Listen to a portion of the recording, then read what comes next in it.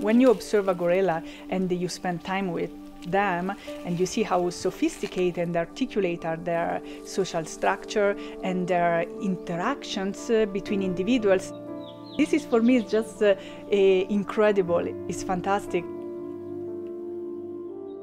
The risk of extinction is there, can happen anytime. In total, there are less than 900 mountain gorillas in the world living in two separate populations. What we'd like to see is people and gorillas thriving together in sustainable forests. The Dian Fossey Gorilla Fund is a very long history. It was actually funded by Dian Fossey. She founded the Karisoke Research Center in 1967 up in the mountain, and is from there she started the long-term research on gorillas done by herself and the students.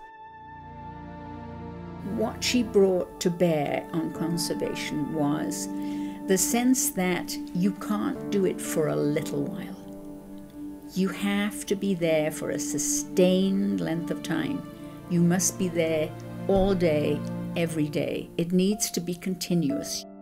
Just like sustaining effort in the forest with conservation, one of the unique things about Oracle is how long they've been supporting us and the fact that it is sustained. Thanks to Oracle, we've been able to send our trackers in the forest 365 days a year.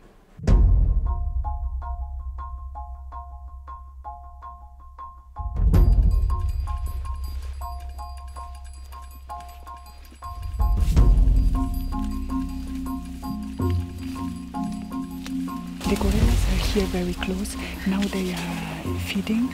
We will start approaching them slowly and observe them by distance.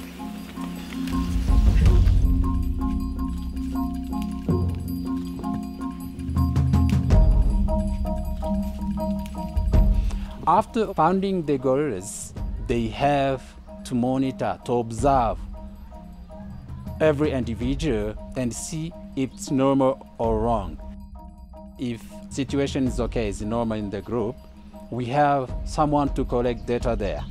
So every day in the forest there are Fossey Fund staff that record data for demographic information, and then we have technicians that record the behavioral data. We used to collect data in a very traditional way, as any biologists are doing in the field, basically just using a pencil and a notebook. We estimate that we enter about 2 million cells of data a year. So you can imagine the amount of time it takes to enter that data and then to clean it so that it's usable and then to manipulate it. Right now we're transitioning to a system where we collect data electronically in the field using tablets. And these tablets get connected to a database. The database is hosted on Oracle Cloud. We're an international organization, and so having the data in the cloud is great for us because it means that people can be working in Rwanda, they can go in and enter that data that day, and then I can go and look at the data and see what they've seen and start using it. Mistakes that before were done just by typos. Now with this technology, the codes are already pre-written. You have just to press it. You have not to write it. So this has improved everything. They are so like us. They live in families. They love, nurture, and protect their children. They are so like us. And that's where I think, if we can't keep them on our planet, then what is next?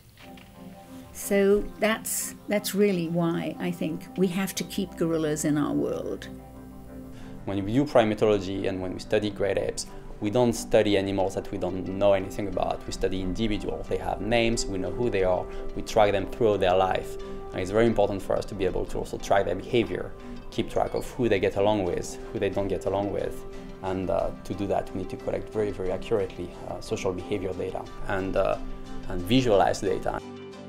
Oracle is developing with us a data access interface, which is basically a website that we and any scientist in the world will be able to access and to visualize and analyze our gorilla data. But more importantly, we want to be able to make these tools that we're developing available for the broad scientific community. And so any tool we develop will be made available freely, obviously, to any scientist in the world who's interested in implementing a similar data management system and data collection system.